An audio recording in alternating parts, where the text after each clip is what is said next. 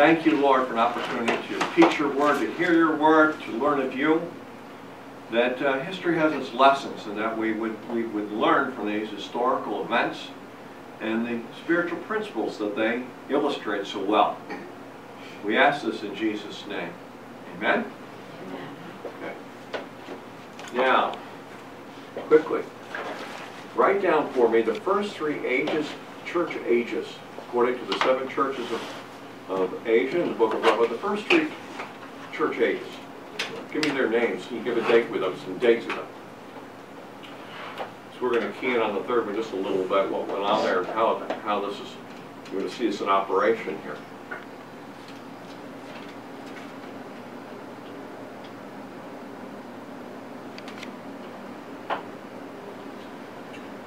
David's writing great gangbusters.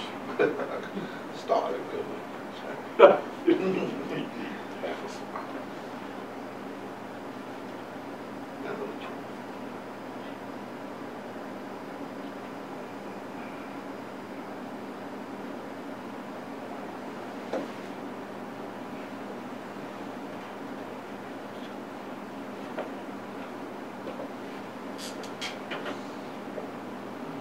Hold up and show me there. Someone got the first one done?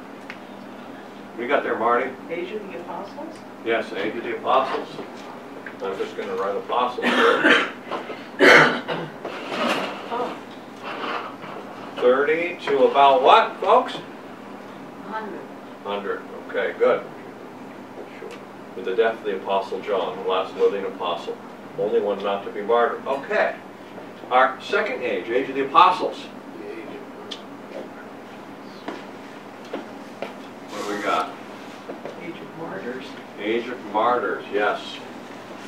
And we like to, and it's better to call it, you're right, imperial persecution.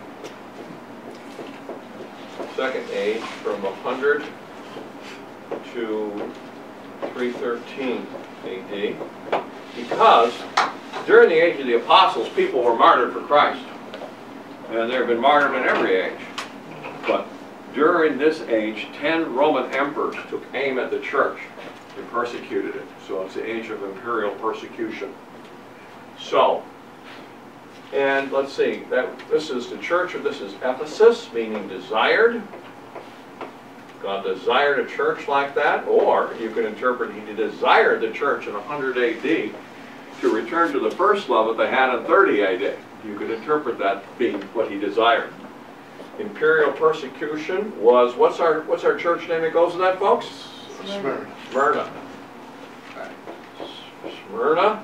It means myrrh, which really means bitter. It's a time of bitter persecution for the Christians. And then our third age. What do we got, folks? Oh, I can't. Pergamos. And what we call it, age of Constantine, often. Pergamos. Often called the age of Constantine, or sometimes called the age, I'm going to give you the other name for it, age of councils. There's a church of different councils which formed church doctrine during that period, also called the age of Constantine, from 313 to about 600 AD.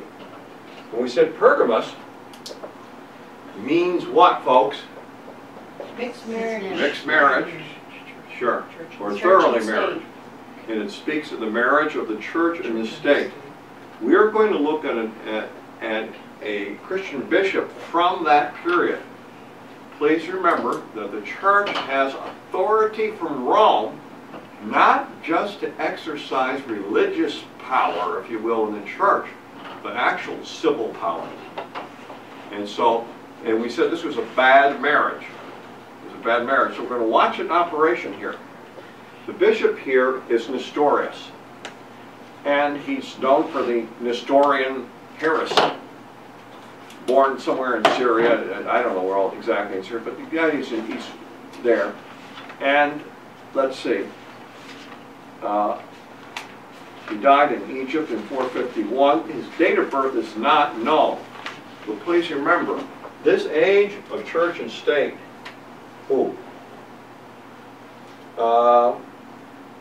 yeah, really 313 is good. Also 325, the first church council, is evidence of this.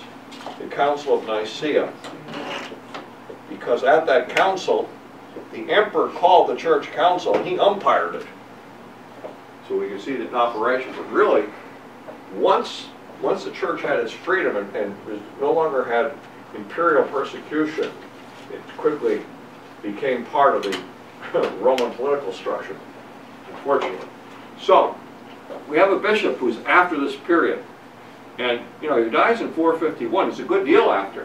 There's, you know, when he's born probably, this structure of church and state together has been operating at his birth probably 60, 70, 80 years already, and will continue there. So it says he was living as a priest and monk in the monastery of Eupresias, near the walls, when he was chosen by the Emperor Theodosius II to be the Patriarch of Constantinople. Now this is interesting.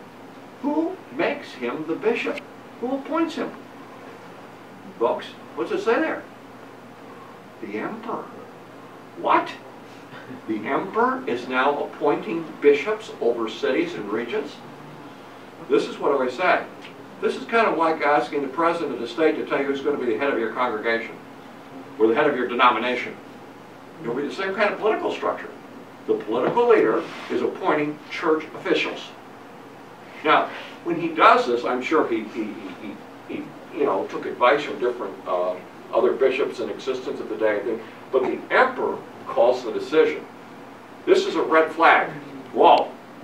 He has no business doing this. All right? A group of bishops should meet together and make such a decision, not the emperor. So that's the first thing we see. The emperor is in the church's business now. Now, watch what happens when he becomes the bishop, let's see, bishop of, let's see, Constantinople. Now, a little bit about Constantinople. We haven't talked about it much. But it is modern-day Istanbul. But in history, it goes by 4 different names. So when we're doing these things, sometimes you're going to see these 4 different names. If you will, its original name was Byzantium, then New Rome, then Constantinople, and today Istanbul. But Constantine made this an Eastern Empire, or center for the empire, and it had a very large church there, a very influential church. So this is where he's appointed. He's not from Constantinople. He's from the Antioch, the church in Antioch, but he was brought here, and I don't know exactly why the emperor chose this man. There's different reasons, but he seemed to be a good speaker and very zealous leader. All right? So we're going to move ahead here. He had a high reputation for eloquence, and they think that perhaps the emperor was thinking of a former leader who was the head of the church in Constantinople, Christensen. And he was from Antioch, that this would be a repeat performance. So he's consecrated in 428. So the year now is 428. He has been made bishop of this region and this great city by the emperor. And things seem to go well at first. We're going to watch the first couple of things he did, show you what's going wrong. He lost no time in showing his zeal against heretics. Well, how did he show his zeal against heretics? Within a few days of his consecration, Nestorius had an Arian chapel destroyed. Red flag. What's wrong here, folks? Is this how we promote the gospel? No. No, something's wrong. We're supposed to love our what? Enemies. We're supposed to win people with our testimony and our words and the power of the Holy Spirit. Not using political power to destroy their chapels. Okay, now, he is accountable before God. And I don't think God is pleased with this at all. Now, we're going to get into some scriptures on this, but this is a bishop who's supposed to be, who's supposed to be represent Christ, and instead of winning the heretics, persuading the heretics, preaching against the heretics, he's signing orders to have their chapel destroyed. Okay? Now we see the thing. If they did not have political power, could they do such a thing? No. No. But being that he's appointed by the emperor, he not only has power as head of the church, but he has civil authority. And he's exercising it zealously. But this is if you will, a different way to spread the gospel. Not the recommended way, not what Jesus said. Then let's see what else he does here. Then he persuades the emperor, Theodosius, to issue a severe edict against heresy in the following months. Well, you can pronounce an edict and tell people this is a heresy, and that's wrong, and don't do that. Okay? But he goes to the emperor to make that edict. So again, he's relying on the state's power. He had the churches of Macedonians and the Hellespots seized. Meaning he took churches away for some group that he considered to be heretics. He just took their property. All right, this is what's going on. And then, I don't even know what all these groups represented, but they're different heresies. The Quadridecimans, I haven't even checked them out yet. There's so many of them, I get crazy trying to look them all up. And then also says he also attacked the Novatians in spite of the good reputation of their bishop. I don't believe this was an army that attacked. I believe he verbally attacked this heresy, which would be proper and right to do. Okay, but not with an army. Not seizing churches' properties, not destroying church property because they disagree with you. Now, interesting enough, during the age of the martyrs, what did the Christians complain about? You arrested us, you persecuted us, you put us to death, you took our property simply because we were what? Christians. So now in the next age, we're going to take your property simply because you're Arians. Oh, the same thing they preached about 100 years ago, they're now doing. Okay? And people seem to be blind to this because there's this church-state unity here.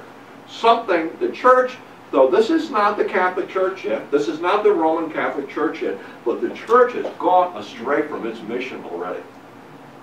It's very lost in the way it's carrying out its authority. Things are wrong already, very wrong.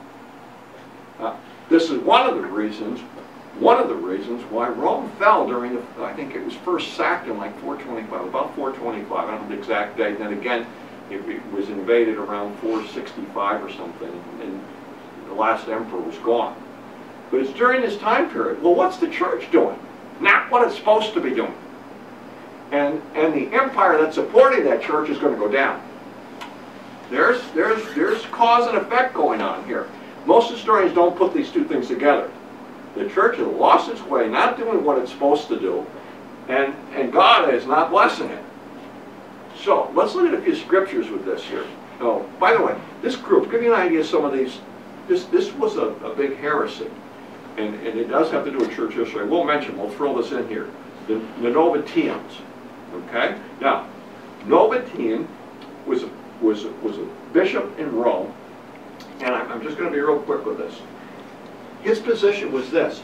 During the periods of imperial persecution, there were Christians who didn't want to have their heads chopped off or their bodies thrown to wild beasts or be burned at the stake. So they drag them into court. They say, are you going to worship our God? Yes, I'll worship your God. They go back and say, can I go back to church now? I'm still a Christian, I just want to die. And the Novatians said, no, you can't come back. He says, no, we will not accept your penance. So he said, wait a minute, you got to forgive these people. Yes, you do have to forgive these people. So there was a split in the church over those who said, those who bended the knee and compromised during persecution, they said, no, they should not be let back in the church. But the majority of the church and bishops said, wait a minute, we have to forgive these people. Christ forgave our sins. This is a forgivable sin. We have to let them back in. There was a split over this. All right? Now, some of you know churches that put people through steps of penance And, you know, I won't go in, but I've been places where actually, you know, if you sin in a certain way, you could not walk in the front door of the church and use the back door. People would do such things. And you know, discipline, church discipline can get crazy. But anyways, this was going on. So if you see the Novitans, oh, that's the split who left because they didn't want to let people come back in the church when they buckled under persecution. Anyways, there was a lot of different groups. And you know, often we think, well, you know, Catholics will say, you know, after the Protestant Reformation, the church was all divided up into all these little groups. I'm reading about all the heresies that went on before then. There was a whole lot of dividing up before the Protestant Reformation. There were all kinds of groups splintering off for different good or bad reasons. And more than, oh my goodness, I couldn't keep track of all the names. The different groups that split off from the main body of the church and the main body of doctrine. Now, so we have this, okay, we're going to leave them for a minute. Back to Nestorius.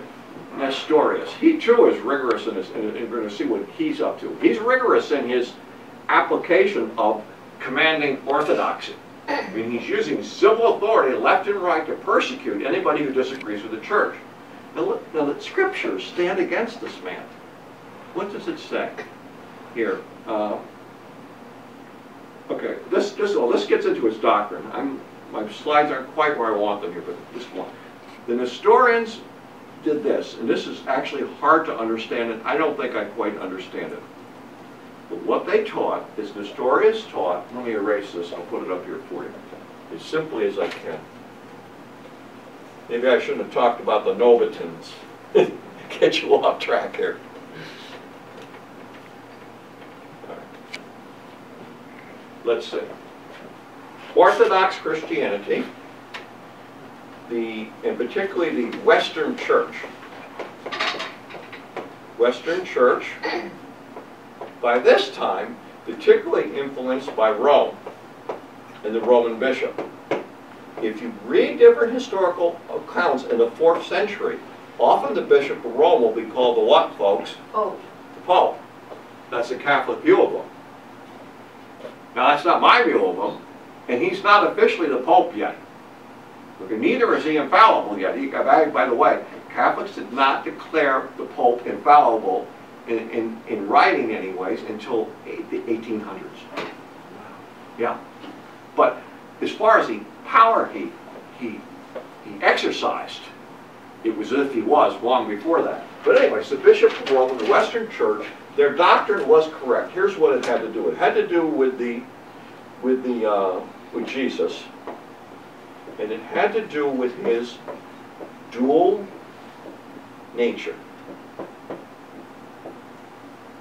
And the position of the church, and it's still the position of Catholics and Protestants today, and it is sound, this they got right, is that Jesus has, in his one person, are two natures. He has a human nature. What's his other one, folks? Spiritual. Yeah, or you could say, I just say divine nature. Okay? So, in one person, we have two natures. That is very important because we need that for our forgiveness. I mean, it's true, but it's also, it works this way. When Jesus shed his blood to pay for the sins of man, Jesus had to be a man. For that blood to take our sins away, it had to be the blood of God. So his deity and humanity both are very important to our forgiveness. So, you know, when he sheds his blood, it is the blood of man, but it's also the blood of God. He's divine and he's human. He has two natures in one man. Now, let's see if we can do this.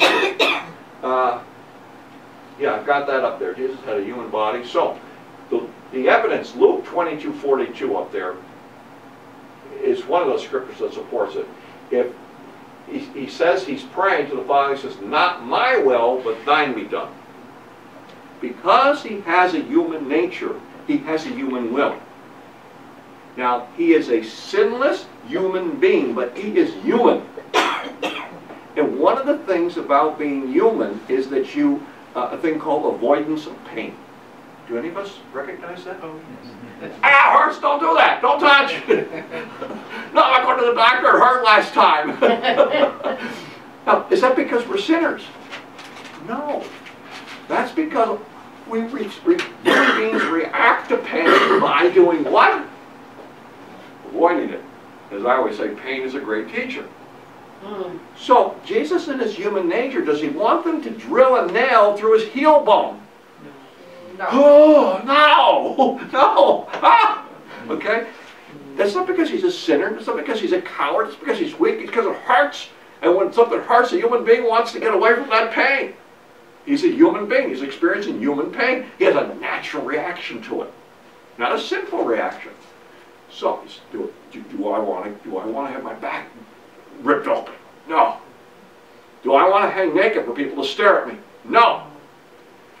Do I want the presence of God to leave me when I'm on the cross? No. Do I want to become sin? No. Do I want to please the Father? Yes. Yes, and I'll do it.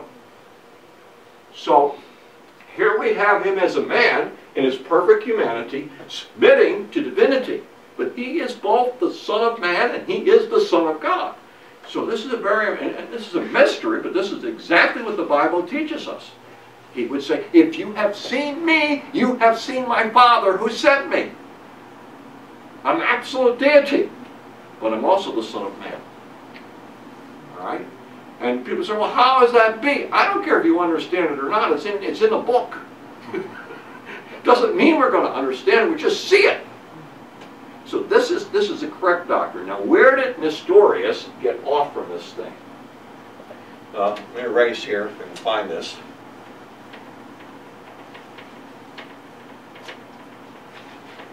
When I was a young Christian, I said, you know, Jesus had it easy. Of course he didn't sin. He didn't have an old sin nature. And then I started realizing that God put him through things in his physical body where he had to deny himself just like I have to deny myself. Because his human nature did not want to do it. Not because he was a sinner, but because, you know, he was asked to do things that went against his perfect humanity. Well, anyways, it's an interesting thing, but he lived it. Thank God he did what he did. So, let's see. I have to go back here. I think I've missed some. Let me see if I'm missing this slide. I think I'm missing one. Let's go back here. Missing. All right.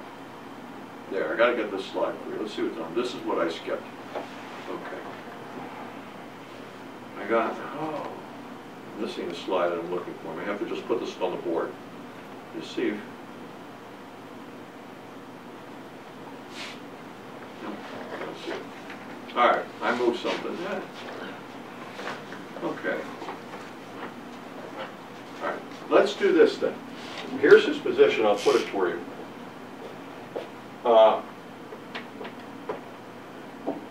Nestorius believed, and this is I'm going to qualify. Believed that there were, in a sense, two persons in one body in the Lord Jesus Christ. Now, when asked about this, he says, no, that's not what I believe. But this is where it gets interesting. Whether he believed this or not, this is what he was persecuted for, and this is what he was banished for, even though he said he did not believe it. Now, this gets very interesting. So the question is, was he a heretic or was he not? I think he was a real Christian who was trying to explain the dual nature of Christ in a little different way, and the church jumped on his case. If you will, kind of a witch hunt. But wait a minute. What did this man do when he became a bishop? He went on witch hunts. And now guess what? The church goes after him. This is what's really going on. Spiritual principles go on in these people's lives. Now, let's look at what goes on here. In James it says, "For judgment is without mercy to one who has shown no mercy." Did he show any mercy to the Arians? Did he show any mercy to those other groups when he confiscated their chapels because they disagreed with him in their theology? No. He gave them no civil rights, destroyed their property, took their property, okay, used his authority to civilly persecute them. And Jesus said, remember, you know, if you live by the sword, you shall die by the sword. That comes from Matthew 26:52. As a bishop, he is living by the sword, using civil authority to persecute others. He disagrees in an area of doctrine, or seems to disagree, and he is banished. And there was a church split over this. The Western church in Rome was not affected by this. They held to that Christ was one person with two natures. But the churches in Constantinople, Alexandria, and Antioch, three powerful churches, argued over this thing seemingly forever. I don't want to go into all the things they said and did to one another, but they were divided over this thing. They couldn't seem to get it right. The church seems to be, you know, lost its way, arguing over things that perhaps are not worth arguing over, instead of preaching the gospel and winning souls and building each other up in Christ. So churches will do this today. If you will look at the splits in major denominations, often they're over things that are an embarrassment. This is nothing new. It's been going on for a long time. So when they call this person in before a church council, the historian says, no, I don't believe this thing. And he tried to explain himself, but his explanation they would not accept. And I did see one quote saying this: I don't think he's a heretic, but the way he's teaching this thing is heresy. So here's what was going on. During this period of time, Mary, the Mother of God, was slowly being elevated higher and higher in the eyes of people who she really was. The church was beginning to call her. She was, in fact, the mother of Jesus, so she's the mother of Christ. And he said that's fine. But there were bishops calling her the mother of God. And the story says you shouldn't do that. And he was trying to say, what he's actually trying to say is, his human body died on the cross, but deity can't die on the cross. No, that didn't die on the cross. Only his humanity died on the cross. That's what he's actually trying to teach. And they're like, no, Stories, you got this thing wrong. So it's not quite clear what's going on, but that's the crux. As best I can tell you, so I don't want to spend more time on this thing. The point I wanted to make is, when churches exercise authority that they should not, and do things the Bible tells them not to do, they get themselves in trouble, and God's grace to a degree is removed from them. This man is unmerciful, and he's not getting any mercy. So, to not make the same mistake, Pastor Moore is very good about teaching this in our church.